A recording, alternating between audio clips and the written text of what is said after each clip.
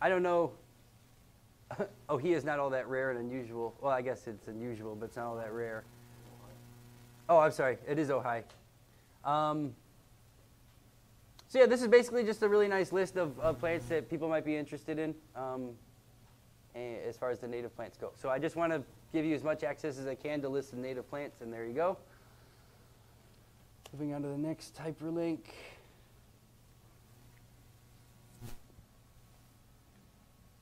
Hey, here's an idea. Biodiesel. Why is this a good idea? Well, they're handing out grant money for it, first of all. Second of all, you can actually grow biofuel type plants on your land, because a lot of these will grow pretty much anywhere. So you can get the types that are kind of creeping types that they will press for oils and stuff. And maybe if you have 25 acres or 20 acres or something and you went out and did 10 acres of biofuel, you may want to do some research to find out what is the potential to make money on that 10 acres. You might have an organization that might want to come in to your land, plant biofuels for you on your land, and then harvest them for you and then pay you for that service. I don't know the legality with the DHHL and all that, but if I was to play some kind of game like that, it would be somebody else doing it for me, but using my land. So think about biodiesels. Well, they would only go to land that's already been cleared and ready to prep. They're not going to pay for that. But available land for production, if you don't want to use your land, acquiring other land, I don't see a problem with that with your business plan. So if this is something that you want to do, here's a list of potential crops for oil production. Okay.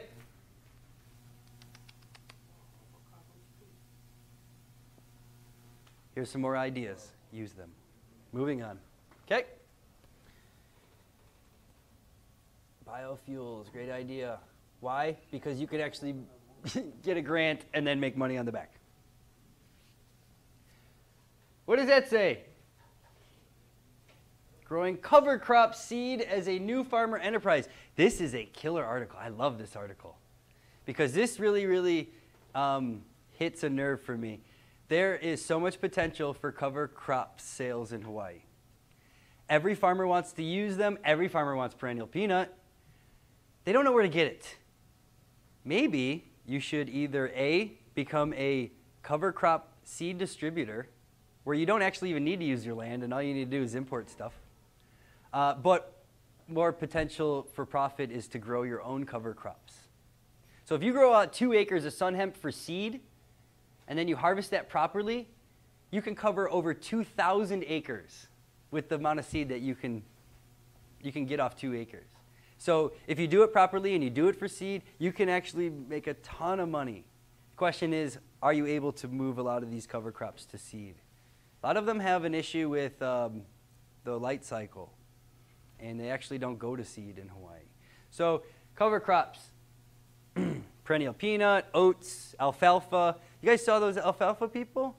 Chances are that those acreage that they used was cover cropping, because alfalfa is a great cover crop, and then when you're done, you harvest it, and then you can sell it. So please, I beg of you, one person in the next business plan class, do a cover crop business, seed business. Oh my God. Do the data, put the numbers together. I swear to you, you're looking at some major potential for profit. Okay? If I was to start a business right now, that would be it. Cover crops. I don't know if I'd grow them, but I would definitely import them.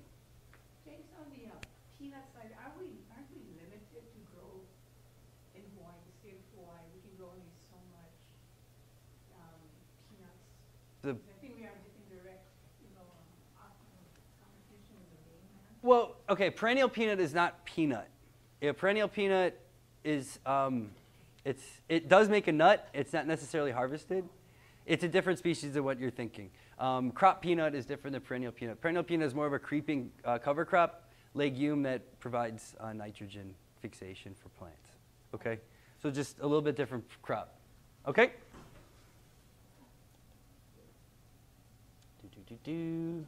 Cover crops for seeds. Okay. Hey, look, another article on cover crops and green manures. I just wanted to show you because it's a list of cover crops. Pigeon pea, great one. Lab. Ooh, that one is great. Why? Because it's creeping, kind of like a sweet potato. And it's got big leaves. And what it does, it just covers out and shades out the entire area. And it's creeping, so if you can plant it next to sun hemp, which is a vertical apical plant, it'll actually crawl up the sun hemp. So you can have nitrogen fixation by the sun hemp, and then you have ground cover by the lab. You grow them right next to each other in the same patch. So just giving you a list of legumes, non-legumes, green manures. Write a business plan on that. You'll make a ton of money. Okay, what's this one? Obtaining seeds and plants for conservation. Oh, okay. Hey, look at this. CTAR has already written up a write-up on how to acquire cover crop seeds. That's what this is. And in the back, it has a list of commercial seed sources in Hawaii. These are the only people that sell seeds in Hawaii. Why not get in on this market? Seeds, huge market. If you're selling crop seeds, if you're selling cover crop seeds, if you're selling fruit tree seeds, whatever it is, seeds. You can make a ton of money off that. And you can, in your hand, you could hold like $20 in your hand. Like a bag of seeds, $20, depending on what it is. You could hold it tangibly in your hand. How much is $20 worth of sweet potato, on the wholesale market? It's a huge thing. So we're talking about size as well. And shelf life, right? Seeds go right in the fridge. You could last till next season. Why wouldn't you sell those instead of the crops? Okay.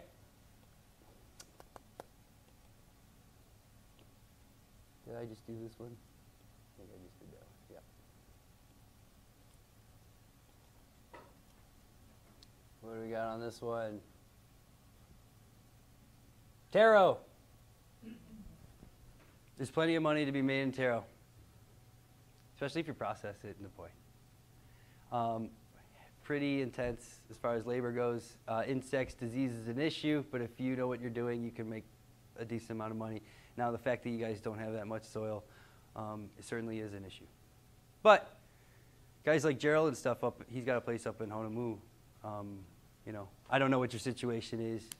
I just put it out there, and it certainly raised some eyebrows for some people. Okay? So everybody understands the potential for taro. There's plenty of money to be made. There's always going to be a market for taro in Hawaii. What's this one? The Knowledge Master.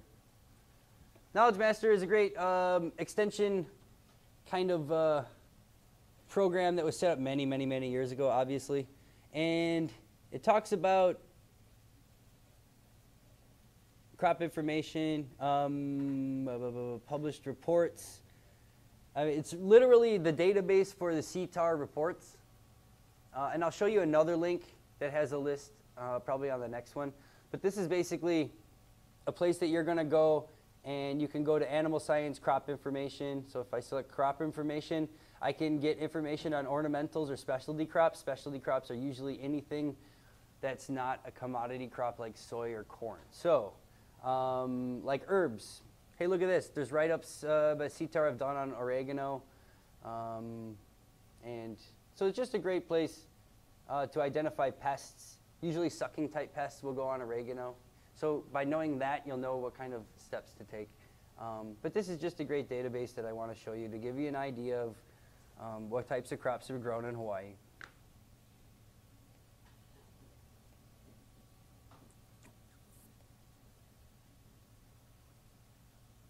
Okay, this is a great link to sources. This is links to Agriculture Diagnostic Service Center, Cooperative Extension Services. Pretty much, if you have a question about anything on agriculture in Hawaii, you can go to this website and then click on any one of these links to find your way around. The best way, I would say, to get involved in understanding a market, say you want to do macadamia nuts, would be to, say, contact the Hawaii Macadamia Nut Association. which is right there. And then, oops, I guess they don't have a website anymore. But they still do exist. So if you didn't know that there is an organized organization of farmers that grow Mac nuts, they probably have some very current data that you can reference for your business plan. So maybe contact them and let them know that you're interested in getting involved in Mac nuts, where your property is. And these people are there. This is just usually a volunteer organization. These people are there to help you. They're there to help answer questions, and they want to help you get involved in the market. So Organic Farmers Association, HOFA.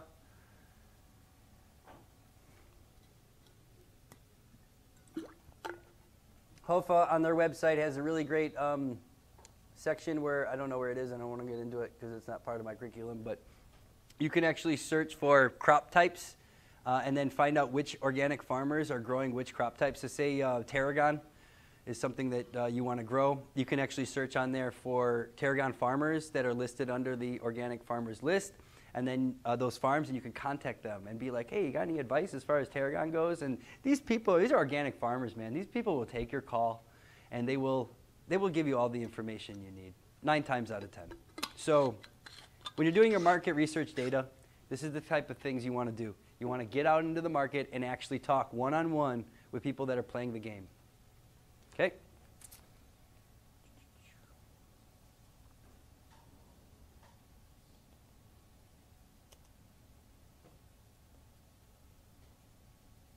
All right. I teach this, when I do the 12-week business plan course that I do for most other sections of the island except for you guys, I'm doing a condensed version. I actually do an entire day where I go over this write-up. This is a write-up done by Craig Elovich, Nicole Milne from the Kohala Center, and Jim Kane. He's a taro farmer in Waipio. And they wrote an incredible manual for the Hawaiian markets that local farmers can get into. I'm just going to show you the table of contents and maybe just flip through a second, but it really just talks about the types of markets that exist in Hawaii. Wholesale, farmers markets, distribution, estimating the consumption of major crops. I'll flip down to this. It'll give you a good idea of what types of crops are consumed in Hawaii and how many farms grow these products, and you can kind of fill the gap. Crops in high demand from local buyers. Section in there that talks about caterers and chefs and produce buyers, the types of crops that they're looking for. They literally talk about that there. We need apricots. We need, we need just regular red potatoes. If you can grow red potatoes, oh my God, you can make a ton of money. But you wouldn't know that until you read that section, and there's literally 4 chefs going, we need red potatoes, and nobody's meeting that market for them. So maybe take a look at that. Also talks about key concepts as far as finding and retaining markets. What can you do to retain a market before you plant? Well, you do market research and find the right product, right? After planting, can you market your product correctly? Can you sell it as a unique product?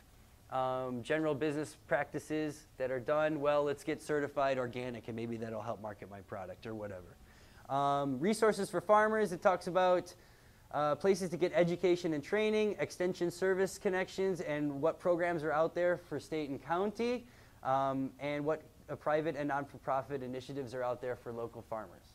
It talks about marketing opportunities as far as major distributors and large supermarkets. Can you get in with Armstrong Produce and make some money, or could you get in with Safeway? It talks about how to get in that. It talks about contact information of every single person they interviewed in this thing, so that, and all these people volunteered to put their name in there so that when you read this, you can then call them and ask them. They will take your call. Just let them know that you're referencing the Accessing the Markets manual, and that you like what they said about red potatoes, and you want to see kind of like what is it still currently your interest, or maybe they have a new product that they really want. The best thing would be to talk to a chef and be like, in 2 years, what do you want? And he tells you, oh, well, in 2 years, we're making this change, or we want to go a little bit more local, or whatever. We want to go towards local beef in the next 2 years, and then maybe that's something you want to work with. Okay? So please read this manual. It's like 80 pages of awesomeness. I swear. That's why I spend a whole day doing this. So here's the consumption. Check this out. Apples. Look at how many apples we eat. Total pounds. 2 million pounds. How much of it is produced in Hawaii? None of it. Consumption. Pounds per person. 10 pounds of apples per person in Hawaii. And none of it is grown here. So you're probably not able to grow apples where you're at. Because it's a freezing. Yeah, it's a temperature issue. But here's a whole list of things. There's probably something on here that you can grow. But in Waimea, they're starting to grow Fuji apple. They are. I'm a big fan of Fuji's. So, please take a look at this manual. Specifically look at page 15. Got it? Look at watercress. 99%, all of it is consumed in Hawaii. You know where most of that is grown? Pearl City. Pearl City grows most of the watercress.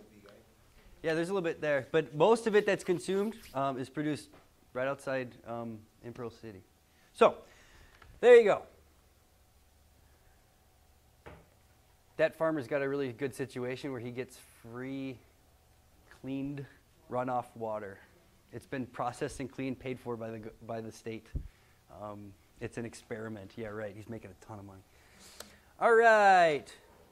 Resource management. Where are you going to get your genetics? Well,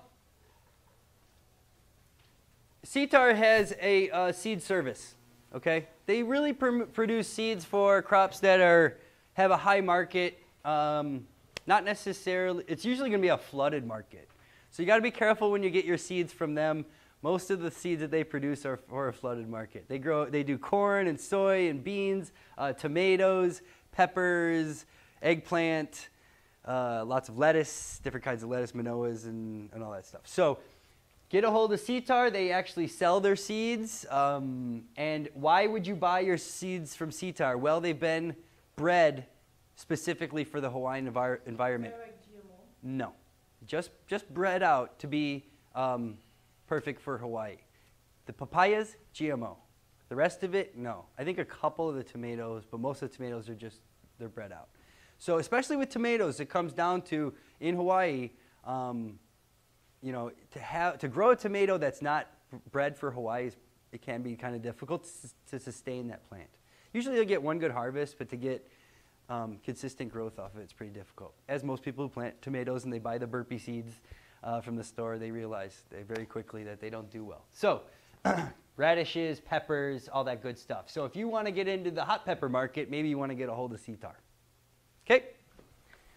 They have a whole menu as far as what the seeds cost, and then you can go to this website and check out what is up, the newest things that are like out of stock and that kind of stuff. So they have bull bean, cucumber hybrids. Got it?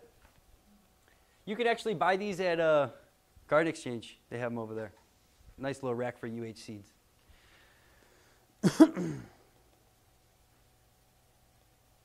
This is where I get my seeds from. Disclaimer, I'm pretty good at growing stuff. So most of the stuff that I grow I do as a challenge for me. So I'll get heirloom seeds from all over the world, and I'll try to grow them in a Hawaiian tropical environment, which 9 times out of 10 doesn't work all that well. But when you find a good one, oh man, does it do well. I got some wonderful Stars and Moon watermelon from these guys that just thrives like crazy up at my house. Wonderful tomatoes and peppers that do really well. Seed Savers Exchange was founded in 1975. It was a non-profit organization that basically brought people together who had heirloom seeds. Definition of heirloom means that it's at least 150 years old, and you can prove that by a story. And you can prove that with a name and a place. So if you have an heirloom tomato and you want to actually sell it to Seed Savers Exchange, or at least have them sell it out for you and distribute it for you, you actually have to have records of who brought it, from what country, what boat was it on, you know, and that kind of thing. So it's pretty specific as to the genetics on these, and that's why you pay a pretty penny for these seeds. But incredible product when you're done. So you can have the purple tomatoes in here, and they have just the strangest colored things, and wonderful carrots that are all different colors. The beans, the lima beans, and all that good stuff. Really, really good stuff. Hmm? It is. It is. It's actually from New England. So if you think you got a green thumb, this is a great way to be, because certainly experimenting with a lot of these seeds is a good way to go.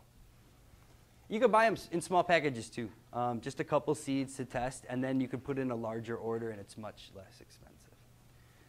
It's usually what I do. They have a great catalog. If every season you email them, and they'll send you a hard copy of their catalog with color, and it's really, really great catalog. Okay. All right, where do you get your genetics for nursery products? Well, you can get them from other nurseries in Hawaii, which is what most nurseries do. They kind of do this networking thing where they trade products. So here's a list of the most of the high-quality nurseries in Hawaii that would allow you to sell their product after you propagate it. Planet Hawaii. Has anybody had experience with Planet Hawaii? Yeah. They're good. Yeah. They're for sale, actually. Yeah. But there's nobody else really doing what they're doing. And if a young face came in there with the right marketing skills, could really turn that company around. So for a business plan, if you wanted to do a restructuring plan for Planet Hawaii, maybe it might be worth your while, knowing that it is for sale, to do a business plan. Hmm? They don't want them to put those panels in. Oh, probably not. No, the electric panels they put over there. Who did? Planet Hawaii. Recently? Yeah, with Helco. Oh, okay. The commercial on TV. I don't have a TV. I didn't know. But anyway, so there's a list of nurseries. It just keeps going. It's a nice big long list. Okay? So maybe you want to contact any one of these and go check out their products and get their rules and regulations as far as propagating them, and maybe come up with a plan for them. This is Frankie's nursery. This is on Oahu. I'm only referencing Frankie's because he's over in Waimanalo, and easily the best tropical fruit orchard I've ever seen in my life. He has the rarest plants. He has some really, really good cuttings. He does air layering and all the grafting, and comes up with a really, really nice product that he's able to ship over to you on Big Island. So I would strongly recommend, if you want to get involved in fruit trees, no matter what kind, get a hold of Frankie and maybe go visit his farm, and he might be able to send you over some great pink lemons, or he has a white seedless guava. It's awesome. You just bite it into it, eat the whole thing, and there's no seeds, no problem. Okay, so talk to him. He has no problem with you selling his products as long as you buy them from him. Okay, we're going to skip the activity because we got 45 minutes late. But what I was basically, what I did was a precursor to the assignment last class. We're going to skip over this, like I said. But basically what I had the group do was to get into groups, sit at the computers, and come up with a product based upon an assignment. So I'd say biofuels for your group, or nursery trees for your group. And then maybe just for about a half hour, 45 minutes, we had got together and come up with a plan that kind of looks similar to answer the questions that are on the checklist, to show me that you're thinking in the right direction, and then go ahead and do the homework. We're going to skip over that. You're going to do all this in the homework anyway, so I'm confident you'll be able to do that. We still got to go do a couple things. So Friendly's aquaponics, so we're not going there. I don't know what this is. Okay, so for next class, of course, read your assignment, especially with that book that I gave you. Maybe the IPM stuff is really important for the next class. You guys aren't doing the reading, so I'm just talking into the air. So, but please, do some readings. But if nothing else, you got to read the handouts that I gave you for the next class, okay? You will be so lost if you do not read those, at least that one I told you to read, okay? So, and then of course, bring your insects and bring your plants. That will meet the requirement for assignment 3 and assignment 4. That'll give you all of your check marks, and you'll be all set, okay? I got to come up with a question for the absentee people. Let's think. I want them to...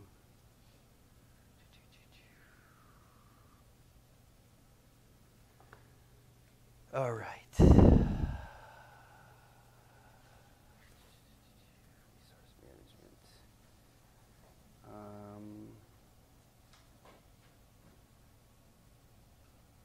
All right, for the folks that have been here, I want you to give me a one-page, single-spaced paper, typed, or 2 pages handwritten.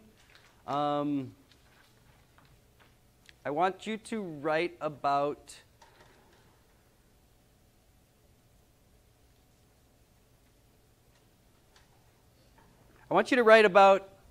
any one of the products that I had described here. I want you to write about bees. You can write about any one of the 12 fruits that are in the 12 fruit list. You can do native plants. I want you to give me a one-page description on the market for any one of those. It could be as non-specific as biofuels. Give me a write-up on biofuels in Hawaii, what the potential market is. Give me some real data. Let me know what kind of products are produced as biofuels or what type of products are sold as nursery products. I'll let you do whatever you want, but give me a write-up that basically describes one of those researching crop sections that I had discussed. Okay? If you have any questions, email me and I'll clarify. Good luck, guys. So you have to write, remember, a 2-page thing for the homework, and now a 1-page because you missed class. Ha ha ha. Okay. Everything needs to be into me by the beginning of next class. Got it? Good thing you guys showed up today. So we're going to go out to the farm and dig some holes. How's that sound? All right. I'm not going to want to come back, so I'm going to pack up. So take your time, go to the bathroom, and then get your paperwork all together and situated. Be sure that you are bringing out that sheet I gave you last time, which was the soil survey that has the form in it. Be sure you bring that with, because we're going to fill that out. And be sure you bring this this sheet here. Oh, no, wait. We don't need that. Yeah, just be sure you bring that one out. And then be sure you bring this analytical services fees. We'll talk about that as well. Okay? How do we get out of this computer? Just exit it all the way out? If you can go down to the corner and log out or shut down. Shut down would actually be preferred. Please make sure that you turn the power off on the right corner of the computer after it has been shut down. Yeah. Did you guys learn something today? Okay, good. I didn't have anybody fall asleep on me. Must have been exciting. Did you kill that camera? Thanks.